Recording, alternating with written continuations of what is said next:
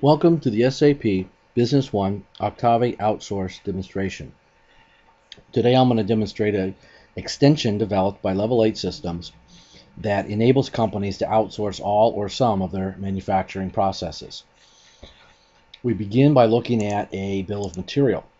What I'm going to bring up here is a product of mine called a motor, and this small motor is manufactured by a company overseas. However, I do provide several key components that goes into this motor, and that I control those components. This is just an example of the way I'm using the outsource manufacturing for SAP Business One. So that's what we're going to do. Is we need 50 of these motors, and using this new extension for SAP Business One, I'm going to show you how easy it is to process outsourced manufacturing transactions without losing any of the control of outsourcing your manufacturing operations. We're going to start off by putting in a purchase order. And a purchase order is essentially a contract between my company and the supplier for 50 motors. So I'm going to select the manufacturing company who's going to build the motors for me. And then I'm going to put in my part number, labor costs for 50 of the motors. I find out they're charging me $3.50 an hour. And what we've done is we have added a new column in SAP Business One called Create Production Order. And I'm going to go ahead and I'm going to answer yes here.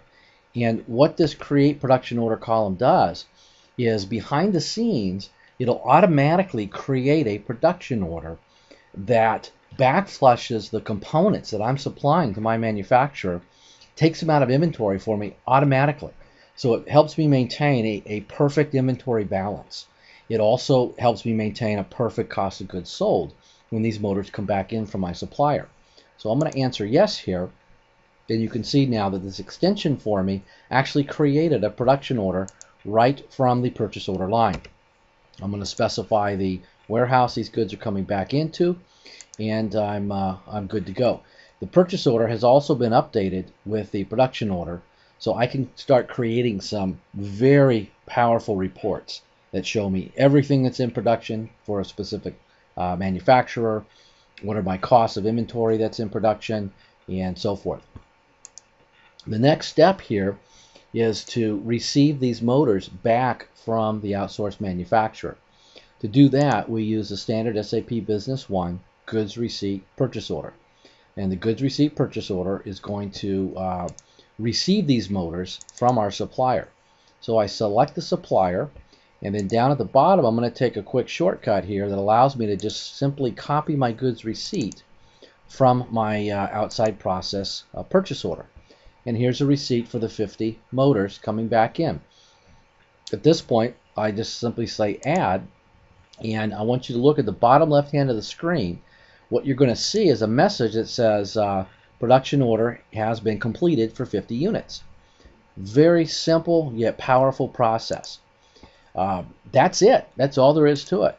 And if we go out and if we look at the production order is going to show us that I've got 50 of my components issued, 300 of my cable issued, all backflushed. And when I look at my summary tab into the actual component costs, I can see a detailed analysis, general ledger of what made up that cost of goods sold.